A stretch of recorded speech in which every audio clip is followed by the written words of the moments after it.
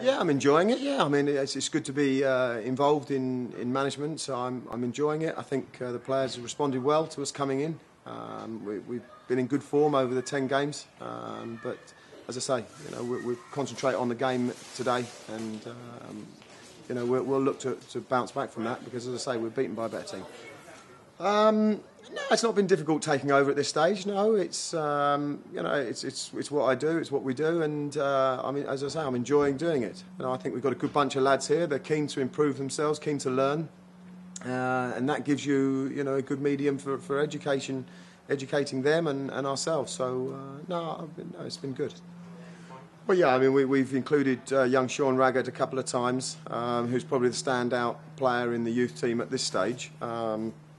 But we've got a big squad as it is. We've got a squad that's full of quality players. So to start leaving them out and bringing youngsters in, when we came in, the first thing we tried to do is give everyone an opportunity to prove their worth.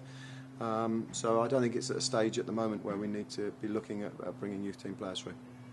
I have no idea. It's very difficult to say whether that will happen at the moment. With two boys that aren't playing as much football as they would like. We have nothing against them, so it's not a personal thing. But we just think, with the size of the squad, that it would be beneficial for them to look to see what options there are for them to play football. Both want to play, and haven't played as much as they want to. So, as I say, we never shut the door on anyone. I'm happy to be proven wrong with any player.